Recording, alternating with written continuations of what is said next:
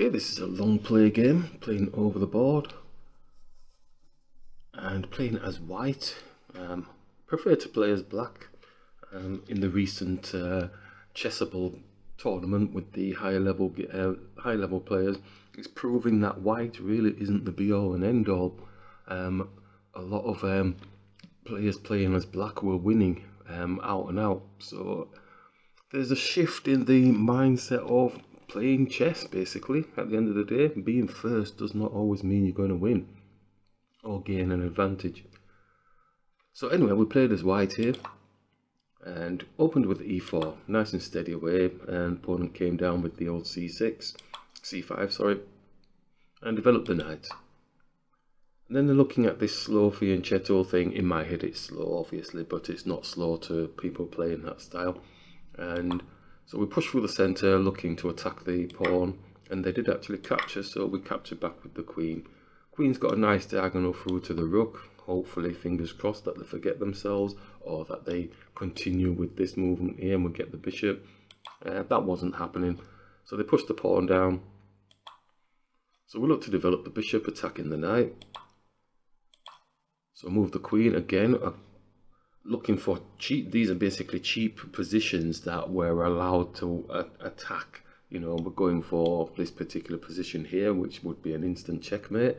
Obviously it's easily defended by either dropping the pawn down. So we knew this, so we worked out that basically if they did have any sense, which it looks like they were more awake and sharp, because obviously they spotted the queen attacking the rook here, so I'm thinking they're going to be able to do that. So we bring the queen across, maybe doing a roundabout maneuver, trying to come to this position here to keep some sort of pressure on this pawn if this pawn has to move. So it's holding this pawn to ransom in a sense, so they can't actually move that pawn if we get our queen here. So I was thinking a few moves ahead. But they brought the queen down. I didn't put that in my mental Rolodex at all. And I sat there and I thought, oh, I feel like I'm going to be a bit too arty here. I didn't really want to give them what they wanted, you know, taking the queen. I don't know, would it have been the right thing to do? The computer is actually saying taking the queen, because what I didn't want to do was develop his knight, then attacking our bishop, and we're having to move our bishop again. Was going to look to just bring it back here. I think the computer's basically saying should have just gone simple. But we went a bit arty, wanting to develop more pieces, you know, keeping the initiative as we've been practicing. So they captured and we captured. And then they came down and attacked our bishop with the pawn and brought the bishop back. Again, still really wasn't too happy with the bishop supporting the pawn here, but probably having sights of maybe just bringing it to here just to get some movement going with the bishop. So they pushed down with the pawn, probably looking now to stop this type of action here, the bishop coming here or even the knight coming and attacking our bishop. So now we can develop the knight, looking for this nice position here, but I think the opponent was a little bit switched on in that sense. So we jumped to the square and then they castled. So in my head I'm thinking, well, I might as well still try and attack you and keep you busy on that side, because I don't really have anything clear to actually work with. But I do have options of castling on the queen side or the king side, so that was fairly okay for myself. So we brought the knight up. It's probably a bit previous really. I mean, I don't really need to attack the king. I could have just left the knight there and developed a piece of some sort. Computer's saying bishop e3. Bishop e3. Nice tantalizing spot maybe. Knight coming here. Yeah, okay. Yeah. But we didn't do that. We went with the knight. Then the king came down, then we attacked the king again. So move the knight out of the way, because sometimes I like the double pawns, but on the other side of the coin, I'm also trying to practice, well, don't want to double them on their turns. I mean, if we double the pawns, there's no clear way in for any of the rooks on this side. So I thought, well, I might need to save that. So we brought the knight back, which allowed their knight to jump into this key square here. So we attacked the higher piece with a lesser piece, which is the pawn. and then we attack the knight. All pretty straightforward stuff, and capture with the bishop, still having the option of castling kingside or queenside. So we capture the bishop, and then we castle on the queen side. And ahh'd about it, but because if we hadn't have done, just going 1, 2, 3 here and there. Yep, 1 second, I think I've gone too far. Where's the castling? Right, yeah, so their rook has moved and it's attacking the pawn. So if we went running and castled on this side, then obviously the rook was going to take the pawn. I was thinking of pushing the pawn up, but then I thought, well, I'm blocking my bishop, and maybe the bishop needs to be working. So that's why we castle on the queen side. So we're now attacking the pawn, which is unprotected because their knight has blocked their bishop from protecting the pawn. Again, this opponent's very switched on, and I'm just trying to find a way in. So then the knight is coming down. It's looking for some stealth move, you know, either attacking the rook and the pawn. So I'll bring the bishop back just to try and stop that area here, knowing full well he potentially is coming here, maybe putting a 2-on-1 on this pawn here, potentially maybe bring the bishop up because it's also attacking the bishop. So they do bring the knight down, and we bring the bishop up, and I didn't calculate this maneuver. So that did throw me a little bit, because obviously I can't take, because obviously the rook has got the pin through onto the king. So we move the king out of the way, and then they take the bishop off the board. Now at this point here, this was an area of concern for me, because I've got the rook in the centre of the board as far as I'm concerned.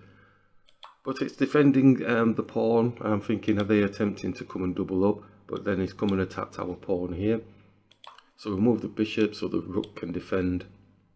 So at this moment in time, not too happy really with my position. So they do a bishop move, and I'm thinking it's giving space for the, the rook to come or double up on this side. So smaller piece attacking the higher piece, decide to attack the rook, see what it wants to do. I thought maybe it was going here and then potentially coming here for a doubling on this side. But they went right back, so I thought, oh, have I won a bit of a tempo here? So my brain did get a little bit giddy. So I brought the rook across and just protecting the pawn for now, with the idea of potentially pushing here and maybe doubling the rooks here on this side. Then they did the pawn push, and for me I was concerned about this pawn pushing down here, and with the support of this, then they're kind of owning the file. So my focal point was on basically just trying to stop that off. Even before we did this rook move here, I was thinking, well, this is the way they're going to champion it, going to get the rook across here and stuff like that. I was blindsided to that fact, because what they have is this bishop, and it's got an x-ray through to both of my rooks. So my complete focal point was defending something that wasn't actually happening at this moment in time. It could have occurred, but I didn't see the ramifications of that pawn move. So they quickly moved their bishop and x-rayed through to the rooks. So we moved the rook down and we captured. So at this point here, during the game, as it happened, I did say to myself, well, on this board it doesn't look that bad. Yeah, he's got like 2 rooks, and I've got a bishop and a rook, so we've got 2 pieces. He has to work his rooks together, and in order to utilize the strength that the gauge bar is showing on here. And we have put practice in, yes, our position is not the best, so we have to now really kind of focus on attempting to get towards his king somehow, if he allows us. At this moment in time, the gauge bar, the computer, is saying, well, you don't really have a cat and nails chance, really. So they pushed the pawn down, and I pushed up, looking to target the pawn, try and make some space around the king area. And they did actually capture. I was kind of surprised at that. So we captured with the bishop, and the king comes down. So the idea for me is, the strength for me really for them would be getting the rooks working together. If they're working singularly, then we might stand a chance. Now we've got space around their king area a little bit, we may be able to get to it. But again, one of the key things would be, if I was black, would be to try and get the rook off the board. And that was my whole concern. I was thinking, well, if he gets these rooks doubled up, he's just going to pile off and take my rook off the board. So they had all those options. This is why the gauge bar is going, you know, singing like crazy for black, because if the opponent does that and just gets our rook off the board, the bishop against the rook is probably going to struggle depending on the position. So we move the king up. So now in my head I'm going, okay, I can work with this so long as he does not get my rook off the board. So let's see. So I'm just sitting waiting for him to get my rook off the board. That's all I'm waiting for. So I move the king up. Now I can support this bishop. Now my rook can move around a little bit. So they're coming for this center pawn here. I'm thinking, well, if I can get my king across here, then at least then maybe the rook is supporting. Then that's the way they're going to probably get the rook off the board if I have to take this pawn. But I'm not going to take it if I don't have to. So we push past the pawn, just don't want to give it any more strength and support with this pawn here. And then they start moving their rook across the back, and like obviously looking to come here. So I'm breathing a little bit of a sigh of relief. Another gauge bar, so and yeah, you're still losing massively, out and out losing. But you don't see the gauge bar when you're playing the game. So during the game, I'm going, yeah, I'm feeling fairly comfortable with this. I am worried about this, but how can I get to their king? So we push up the pawn just to see whether or not we can block anything off. I mean, he could challenge and take and work his way around the back and come around here and stuff like that. I was expecting all those sort of things. In my head, I was going, he's got two rooks. If he works them well together, we're dead meat. But there's the odd chance that he won't. So again, he moves his rook again, coming supporting the pawn. So we're back to the plan A of bringing the king across and supporting the pawn. Out and out winning, minus 10.2 it is. So that's in black's favour. We don't stand a chance here. So the rook drops down. Again, maybe I'm thinking that they're looking to double up. So we bring the king across now, just taking it off of the line, because if he gets this, then he's obviously going to be able to power drive onto our bishop, and we don't really stand a chance. I mean, realistically, he could have done that anyway. We would have lost the bishop. But they continued with the pawn push. So pass pawn, in the eyes of the guides, it says pass pawns always want to be pushed. But I think we putting the rook here, putting pressure onto the bishop, then I lose the rook. I won't be able to chase this pawn because my king would have to get involved in the exchange over here. So this is why we're out and out losing. But because we don't see the engine when we're playing the game, we're playing a human. So we move the king down, looking in readiness to support.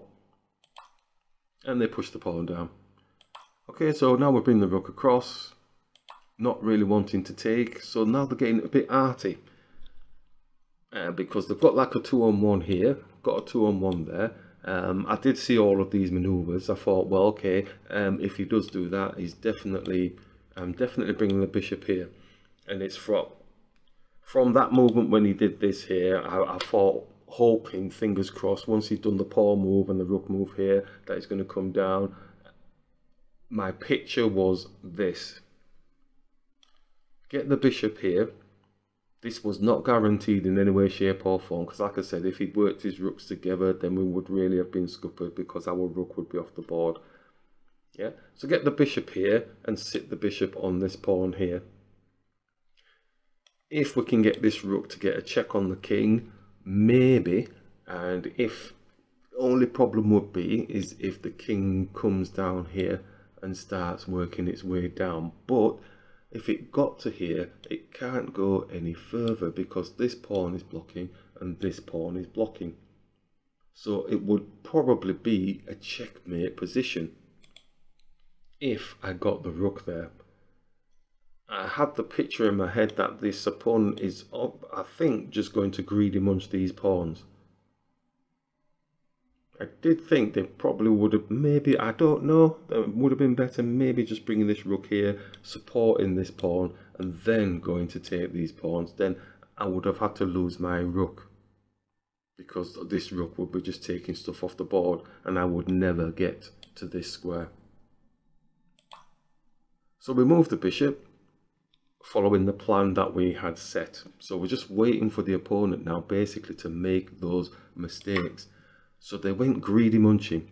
We've covered the greedy munching in our earlier videos, mostly about the greedy munching queen, but any piece that goes greedy munching when they're in the, well, in this game here, they had more advantage if they work their pieces together. So it's all a key lesson for myself, always, all the time, is working those key pieces together. The advantage that the opponent has is the two rooks, so working them together to help support their pieces, etc., would have enhanced this capturing, still showing the out and out winning.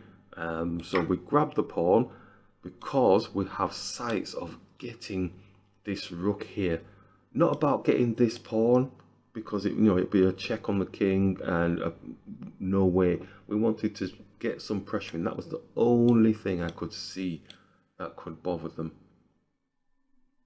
But when you've got pawns in front of your head and you're winning, in your head you're winning, nothing's going to stop you. So the opponent went and grabbed the other pawn. So we brought the bishop through. It's a fairly, it looks like a total non-move. It looks like it's guarding this square, so that then if the rook goes here, then the rook takes and the bishop takes. So that's why I believe the opponent made their next move, because they were comfortable and happy that this square was going to be covered by their rook. So now they're going greedy munching for the third pawn. So now we can put the check in and win a bit of tempo. Gauge bar still not loving it. Yep, it's saying there's loads of things that the opponent can do. Bringing the rook c7, blocking. I did expect that. What was I going to do at that point? The bishop was looking to come here to put a check on the king if that happened. I was hoping that the king would be going back or going to the side. Ideally, in an ideal world, that's what you'd expect. But really, all they needed to do was to go back here. So I was feeling fairly okay with the position, even if they had done the rook c7 move. Now it's basically saying it's a draw. And I'm happy. Obviously, I didn't see the gauge bar then. I'm just happy that basically I can get this bishop here with this type of maneuvers, whatever. So at that point, I kind of breathed a sigh of relief. I was hoping he's just going to go running, grabbing the pawn. So we brought the bishop up, and then they took their time. This was probably the longest think that they had. So they brought the rook down, and we brought the rook up, putting a check on, brought the rook down. And I was so happy and pleased with that.